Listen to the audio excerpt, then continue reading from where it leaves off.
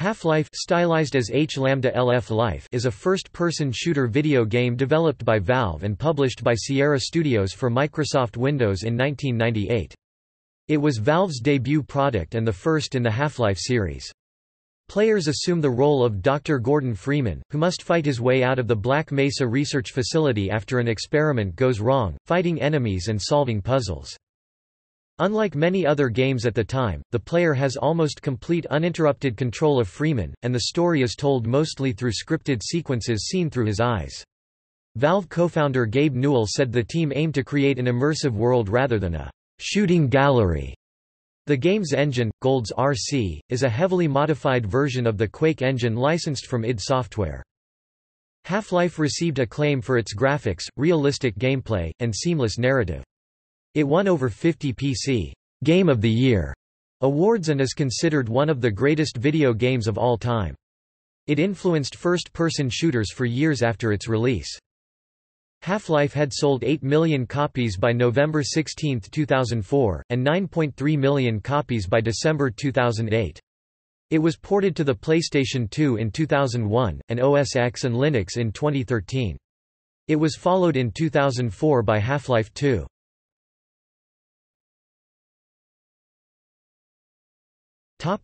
Gameplay. Half-Life is a first-person shooter that requires the player to perform combat tasks and puzzle solving to advance through the game. Unlike most of its peers at the time, Half-Life used scripted sequences, such as a Vortigaunt ramming down a door, to advance major plot points. Compared to most first-person shooters of the time, which relied on cutscene intermissions to detail their plotlines, Half-Life's story is told mostly by means of scripted sequences, bar one short cutscene, keeping the player in control of the first-person viewpoint. In line with this, the player rarely loses the ability to control Gordon, who never speaks and is never actually seen in the game. The player sees through his eyes for the entire length of the game. Half-Life has no levels. It instead divides the game into chapters, whose titles flash on the screen as the player moves through the game. Progress through the world is continuous, except for short pauses for loading. The game regularly integrates puzzles, such as navigating a maze of conveyor belts or using nearby boxes to build a small staircase to the next area the player must travel to. Some puzzles involve using the environment to kill an enemy, like turning on a steam valve to spray hot steam at their enemies.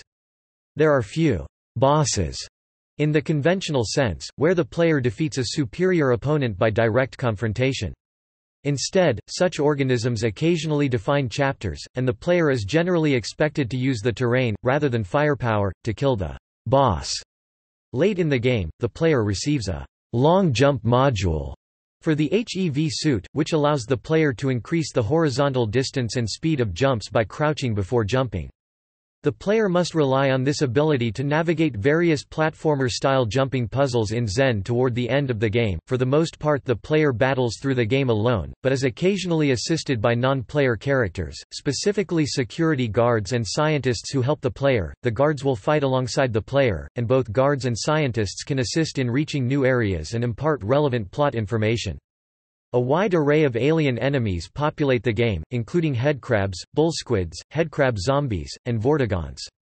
The player also faces human opponents, in particular, Hazardous Environment Combat Unit (HECU) Marines and Black Ops assassins who are dispatched to contain the extra-dimensional threats and silence all witnesses.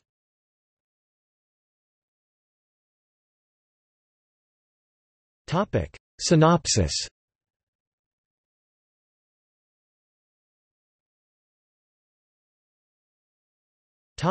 Setting. Most of the game is set in a remote desert area of New Mexico in the Black Mesa Research Facility, a fictional complex that bears many similarities to both the Los Alamos National Laboratory and Area 51, at some point during the 2000s.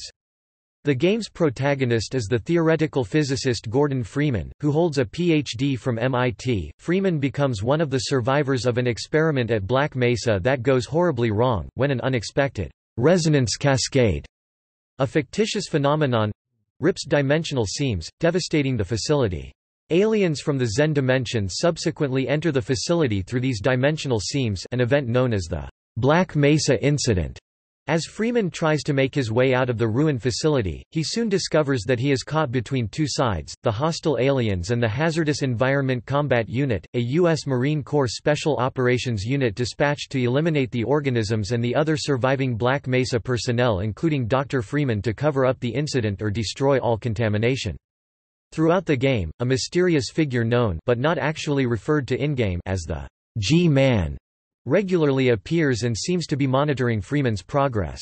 Ultimately, Freeman uses the cooperation of surviving scientists and security officers to work his way towards the mysterious Lambda complex of Black Mesa, signified with the Greek lambda character, lambda, where a team of survivors teleports him to the alien world Zen to kill the Nihilanth, the gigantic entity keeping Zen's side of the dimensional rift open. The game's plot was originally inspired by the video games Doom and Quake, both PC games produced by id Software, Stephen King's short story, novella The Mist, and an episode of The Outer Limits called The Borderland.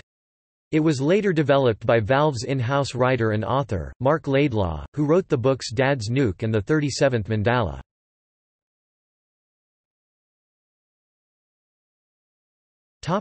Plot.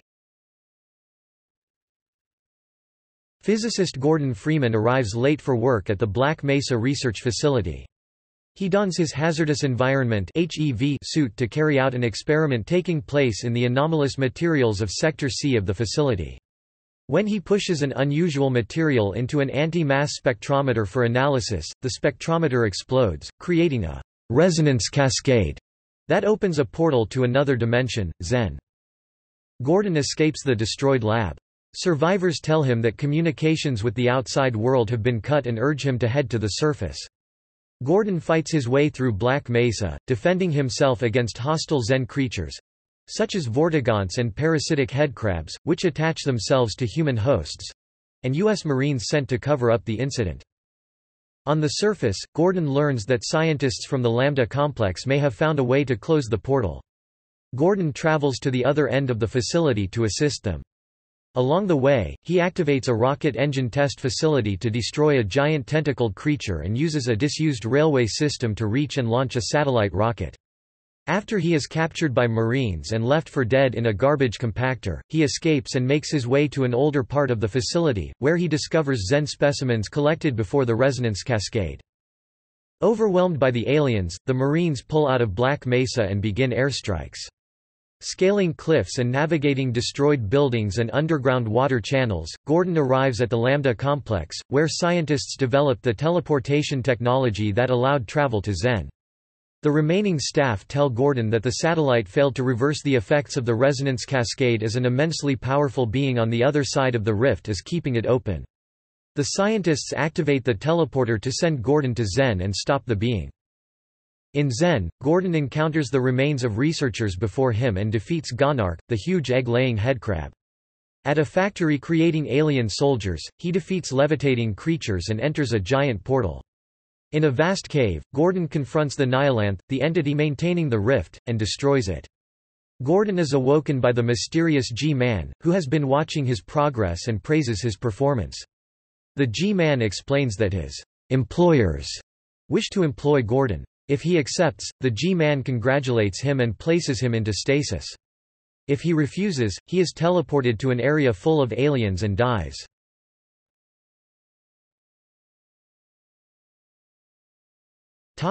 Development. Valve, based in Kirkland, Washington, was founded in 1996 by former Microsoft employees Mike Harrington and Gabe Newell. For its first product, Valve settled on a concept for a horror first-person shooter (FPS) using the Quake engine licensed from id Software. Valve eventually modified 70% of the engine's code, adding skeletal animation and direct 3D support. According to designer Harry Teasley, id's 1993 FPS Doom was a major influence, and the team wanted Half-Life to scare you like Doom did. The project had the working title Quiver, after the Arrowhead military base from Stephen King's 1980 novella The Mist, an early inspiration for the game. The name Half-Life was chosen because it was evocative of the theme, not cliched, and had a corresponding visual symbol, the Greek letter lambda, lowercase lambda, which represents the decay constant in the half-life equation. According to Half-Life's level designer Brett Johnson, the game's level design was inspired by the environments depicted in the Japanese cyberpunk manga series Akira. Valve struggled to find a publisher, as many believed the game was too ambitious for a first-time developer. Sierra Online signed Valve for a one-game deal as it was interested in making a 3D action game, especially one based on the Quake engine. Valve first showed Half-Life in early 1997. It was a success at Electronic Entertainment Expo that year, where Valve demonstrated the game's animation and artificial intelligence. Valve aimed for a November 1997 release to compete with Quake 2. By September 1997, the team found that while they had built a number of innovative aspects in weapons, enemies, and level design, the game was not fun and there was little design cohesion. The company postponed the release and reworked every level. They took a novel approach of assigning a small team to build a prototype level containing every element in the game, and then spent a month iterating on the level. When the rest of the team played the level, which designer Ken Birdwell described as Die Hard meets Evil Dead, they agreed to use it as a baseline. The team developed 3 theories about what made the level fun. First, the level had a number of interesting things happen in it and all when the player came into near proximity of the event, rather than based on time elements, so that the player would set the pace of the level. Second, the level had means to respond to any player action, even for something as simple as adding graphic decals to wall textures to show a bullet impact. Finally, the level warned the player of imminent danger to allow them to avoid it, rather than killing the player with no warning. To move forward with this unified design, Valve sought a game designer, but found no one suitable for the job. Instead, Valve created the Cabal, initially a group of 6 individuals from across all departments that worked primarily for 6 months straight in 6-hour meetings 4 days a week. The Cabal was responsible for all elements of design, including level layouts, key events, enemy designs, narrative, and the introduction of gameplay elements relative to the story. The collaboration proved successful, and once the Cabal had come to decisions on types of gameplay elements that would be needed, mini-Cabals formed from other departments most affected by the choice were formed to implement these elements. Membership in the main Cabal rotated, since commitment required created burnout. The Cabal produced a 200-page design document detailing nearly every aspect of the game. They also produced a 30-page document for the game's narrative, and hired a writer, novelist Mark Laidlaw, to help manage that script. The soundtrack was composed by Kelly Bailey. Within a month of the Cabal's formation, the other team members started detailed game development, and within another month, began playtesting through Sierra. The Cabal were intimately involved with playtesting, monitoring the player but otherwise not interacting. They noted any confusion or inability to solve a game's puzzles and made them into action items to be fixed on the next iteration. Later, with most of the main adjustments made, the team included means to benchmark players' actions which they then collected and interpreted statistically to further fine-tune levels.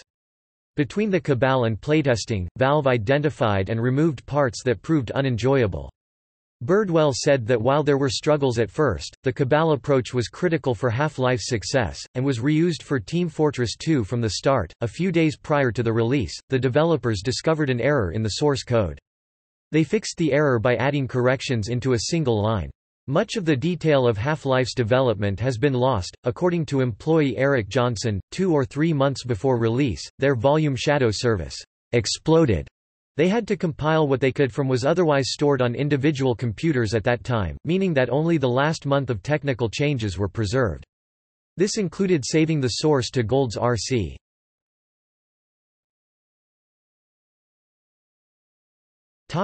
Release. Half-Life was released in November 1998. The revised version of Half-Life shown at E3 1998 was given Game Critics Awards for Best PC Game and Best Action Game. Valve released 2 demos for Half-Life. The first, Half-Life, Day 1, contained the first fifth of the game and was distributed with certain graphic cards. The second demo, Half-Life, Uplink, was released on February 12, 1999, featuring heavily revised variations of levels cut during Half-Life's development phase.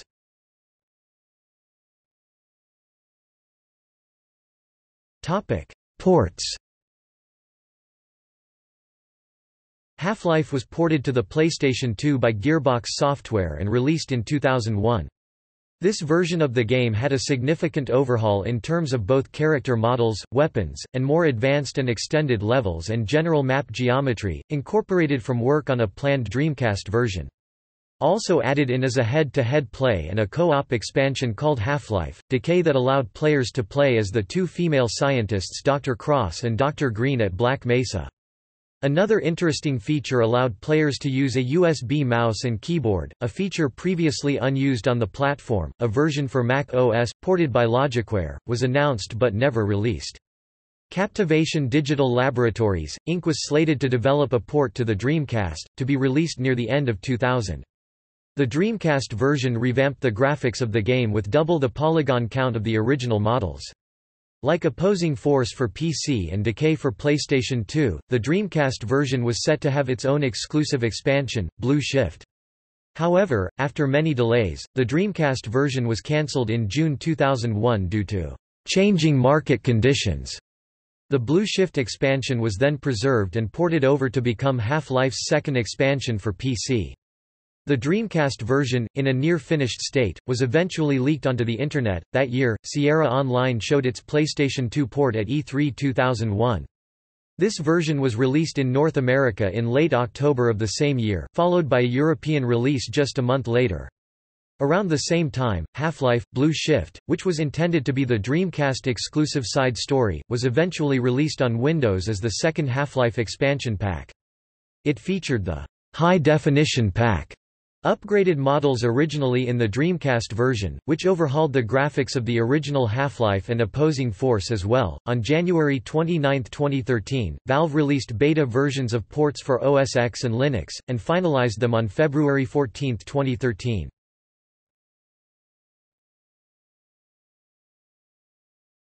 Topic: Expansions and sequels.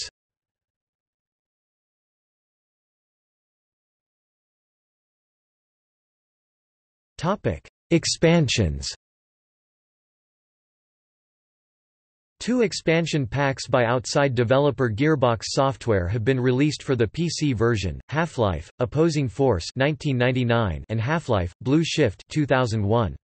The former returns the player to Black Mesa during the events of Half-Life's storyline, but this time from the perspective of Adrian Shepard, one of the Marines in the Hazardous Environment Combat Unit sent to cover up evidence of the incident. It introduced several new weapons, new non-player characters, both friendly and hostile, and new, previously unseen areas of the facility. The expansion is shorter than Half-Life, having 11 chapters to the original's 19. Blue Shift returns the player to Half-Life's Black Mesa timeline once more, this time as Barney Calhoun, one of the facility's security guards. The expansion was originally developed as a bonus mission for the cancelled Dreamcast version. Blue Shift came with the High Definition Pack, that gave the player the option to update the look of Half-Life: Opposing Force, and the new Blue Shift content. Blue Shift had relatively little new content compared to Opposing Force. Aside from a few variations on existing models, all content was already present in the original Half-Life. Half-Life: Decay was another expansion by Gearbox, released only as an extra with the PlayStation 2 version of Half-Life. The add-on featured cooperative gameplay in which 2 players could solve puzzles or fight against the many foes in the Half-Life universe. In 2000, a compilation pack titled the Half-Life Platinum Pack was released, including with their respective manuals Half-Life, Counter-Strike, Team Fortress Classic, Half-Life: Opposing Force.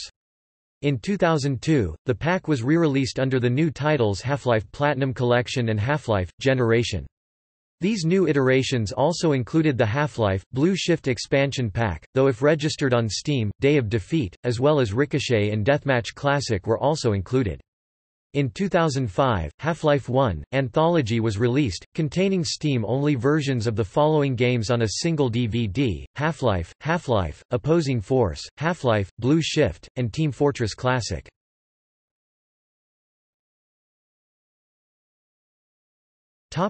Sequels. Half-Life 2 was announced at E3 in May 2003 and released on November 16, 2004. The player controls Gordon Freeman 20 years after the Black Mesa incident in the dystopic City 17, where he must fight as part of a rebellion against an alien regime. It was followed by two episodic sequels, Half-Life 2, Episode 1 and Half-Life 2, Episode 2, released on June 1, 2006, and October 10, 2007, respectively.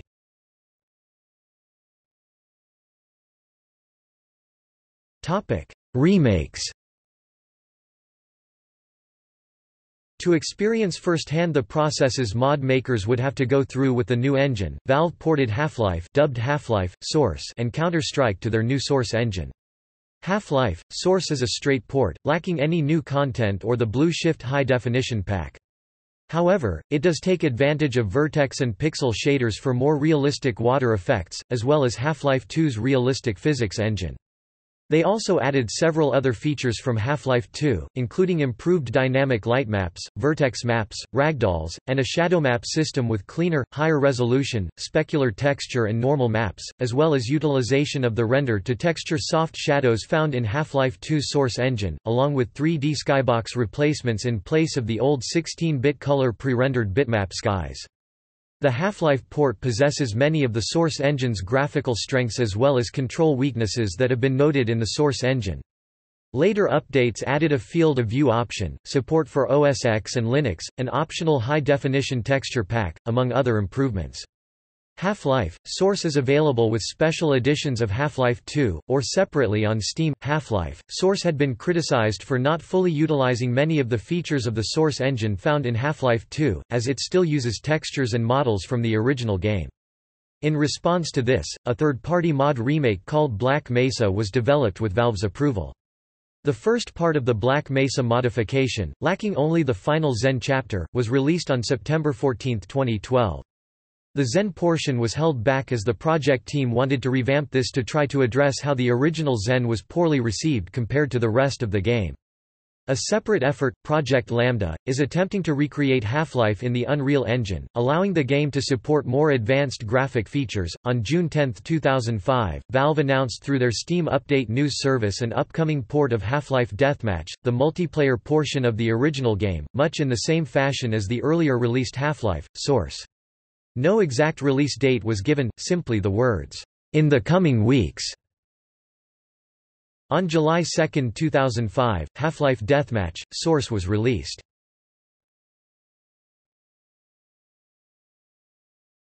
Third-party mods. Half-Life saw fervent support from independent game developers, due in no small part to support and encouragement from Valve. Worldcraft, the level design tool used during the game's development, was included with the game software. Printed materials accompanying the game indicated Worldcraft's eventual release as a retail product, but these plans never materialized. Valve also released a software development kit, enabling developers to modify the game and create mods. Both tools were significantly updated with the release of the version 1.1.0.0 patch. Many supporting tools including texture editors, model editors, and rival-level editors like the multiple engine editor Quark were either created or updated to work with Half-Life. The Half-Life software development kit served as the development base for many multiplayer mods, including the Valve-developed Team Fortress Classic and Deathmatch Classic, an updated version of Quake. Other mods such as Counter-Strike and Day of Defeat (DoD) began life as the work of independent developers, self-termed modders, who later received aid from Valve. Other multiplayer mods include Action Half-Life, Firearms, Science and Industry, The Specialists, Pirates, Vikings and Knights, Natural Selection and Sven Co-op. Numerous single-player mods have also been created, like USS Darkstar 1999, a futuristic action-adventure on board a zoological research spaceship, the Xeno Project 1 and 2 1999–2005, a two-part mod starting in Zen and again including spaceships, Edge of Darkness 2000, which features some unused Half-Life models, Half-Life, Absolute Redemption 2000, which brings back Gordon Freeman for 4 additional episodes and another encounter with the G-Man, They Hunger 2000–2001, a survival horror total conversion trilogy involving zombies, Poke 646 2001, a follow-up to the original Half-Life story with improved graphics, Someplace Else 2002, side story to the original Half-Life, and Heart of Evil 2003, Vietnam War with zombies. Some Half-Life modifications eventually landed on retail shelves. Counter-Strike was the most successful, having been released in 6 different editions, as a standalone product 2000, as part of the Platinum Pack 2000, as an Xbox version 2003, as a single-player spin-off called Counter-Strike, Condition Zero 2004, Counter-Strike, Source, which runs on Half-Life 2's Source engine, and the newest edition Counter-Strike, Global Offensive, also running on the Source engine. Team Fortress Classic, Day of Defeat, Gunman Chronicles 2000, a futuristic Western movie-style total conversion with emphasis on its single-player mode, and Sven Co-op were also released as standalone products. In 2003, Valve's network was infiltrated by hackers. Among the files included an unreleased Half-Life modification, Half-Life 3-Wave, a cancelled remake of the mod 3-Wave CTF from Quake. The files were later found by Tyler McVicker from a Vietnamese FTP server on February 2016 and were released unofficially in September 2016. Black Mesa, a fan-made remake of Half-Life utilizing the Source engine, began development in 2005, and was released as a free download on September 14, 2012. The free 2007 Source SDK base is needed to run the game. It has been confirmed that Black Mesa will be distributed via Steam. The remake was among the first 10 titles whose release on the platform was approved using Valve's crowd voting service Steam Greenlight.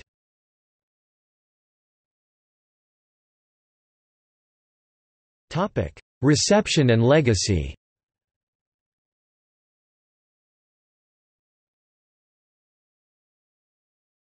Topic: Sales. According to Gabe Newell, Half-Life was budgeted with the expectation of lifetime sales around 180,000 units. However, following its November 19 release, the game became a surprise hit. In the United States, Half-Life debuted at number 8 on PC Data's weekly computer game sales chart for the November 15 to 21 period, with an average retail price (ARP) of $49. It rose to 6th place the following week, before dropping to position 10 for the week ending December 5. During the December 6 to 12 period, the game climbed back to 6th place. By this time, its ARP had dropped to $36. It placed between 6th and 8th on PC Data's weekly charts through the end of December, and its ARP rose back to $45 by the week ending January 2. PC Data declared Half-Life November's 6th best-selling computer game in the United States, a position it held for the month of December. While its sales were below 100,000 copies in the country by November 30, Half-Life ultimately sold 212,173 units and earned revenues of $8.6 million in the United States by the end of 1998. During January 1999, Half-Life debuted at number 3 on ChartTrack's computer game sales rankings for the United Kingdom, and remained in PC Data's weekly top 10 for the entire month, peaking at number 4. After 2 full months of availability, overall sales of Half-Life surpassed 500,000 units by January 19. In the United States, it was the 5th best-selling computer game for the month of January. On PC Data's weekly charts, it rose to number 2 from February 7 to 20, with an ARP of $35. Holding a position in the weekly top 10 for the rest of February, it climbed to 4th for the month. The game remained in PC Data's weekly top 10 until the week of March 21, and dropped to position 11 for March as a whole. In the United Kingdom, it placed 2nd in February—behind the debut of Baldur's Gate—and 5th in March. In April, it claimed number 3 on ChartTrack's rankings and dropped to number 16 on those of PC Data. On April 23, Sierra announced that global sales of Half-Life had reached almost 1 million copies. After maintaining 16th place for May in the United States, Half-Life exited PC Data's monthly top 20 in June. Half-Life ultimately became the 5th best-selling computer game of the first half of 1999 in the country. During 1999, it was the 5th best-selling computer game in the United States, with sales of 445,123 copies.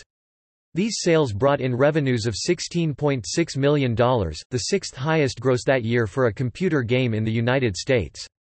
The following year, it was the country's 16th best-selling computer game, selling another 286,593 copies and earning $8.98 million. The game's PlayStation release received a Silver Sales Award from the Entertainment and Leisure Software Publishers Association (ELSPA), indicating sales of at least 100,000 copies in the United Kingdom. Half-Life's global sales reached 2.5 million units by July 2001. As of November 16, 2004, 8 million copies of the game had been sold. By 2008, 9.3 million copies had been sold at retail.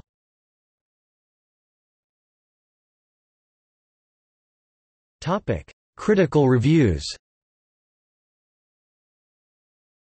Half-Life has a score of 96 out of 100 on aggregate review website Metacritic. Computer Gaming World's Jeff Green said that the game is not just one of the best games of the year. It's one of the best games of any year, an instant classic that is miles better than any of its immediate competition, and, in its single-player form, is the best shooter since the original Doom.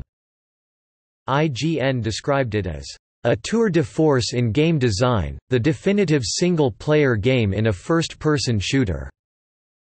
IGN has also described the game as one of the most influential video games, saying that the history of the FPS genre breaks down pretty cleanly into pre-Half-Life and post-Half-Life eras. GameSpot claimed that it was the closest thing to a revolutionary step the genre has ever taken. GameSpot inducted Half-Life into their greatest games of all time list in May 2007. In 2004, GameSpy held a title fight, in which readers voted on what they thought was the greatest game of all time, and Half-Life was the overall winner of the survey. In the November 1999, October 2001, and April 2005 issues of PC Gamer, Half-Life was named Best Game of All Time, Best PC Game Ever. The immersive gaming experience and the interactive environment were cited by several reviewers as being revolutionary. Allgame said, "It isn't every day that you come across a game that totally revolutionizes an entire genre, but Half-Life has done just that." Hot Games commented on the realism of the game, and how the environment all adds up to a totally immersive gaming experience that makes everything else look quite shoddy in comparison. Gamers Depot found the game engaging, stating that they have yet to play a more immersive game period. Despite the praise that the game has received, there have also been some complaints. The Electric Playground said that Half-Life was an immersive and engaging entertainment experience, but said that this only lasted for the first half of the game, explaining that the game peaked too soon. Guinness World Records awarded Half-Life with the world record for best-selling first-person shooter of all time (PC) in the Guinness World Records. Gamers Edition 2008, a short film based upon Half-Life entitled Half-Life: Uplink, was developed by Cruise Control, a British marketing agency, and was released on February 11, 1999. However, Sierra withdrew it from circulation, after itself and Valve had failed to resolve licensing issues with Cruise Control over the film. The critical reception of the film was very poor. The plot of the film was that a journalist infiltrates the Black Mesa Research Facility, trying to discover what has happened there. The Academy of Interactive Arts and Sciences nominated Half-Life for its 1998 Outstanding Achievement in Character or Story Development award, although the game lost to Pokémon Red and Blue.